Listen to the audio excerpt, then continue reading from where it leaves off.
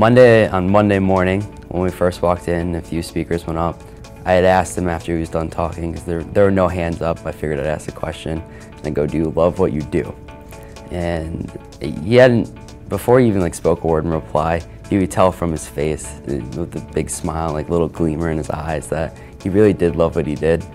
And it kind of affirmed for me I'm in the right place. And what definitely stands out is how to approach going into college and what you should do as extracurriculars, and how to keep yourself busy but still in the field. I love to play games. I'm very competitive, so I really enjoyed the little activities we would do, especially when they were insurance related, and it gets you thinking more about the broader picture. I know the lunch at the end of the week was very fun. I enjoyed talking with some very interesting people. You don't have anything to lose. You'll have a fun time.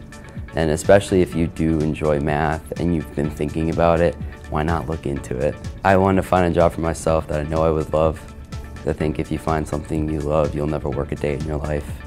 And that's why this camp was really important to me, because I wanted it to be the thing that I love, and it turned out to be.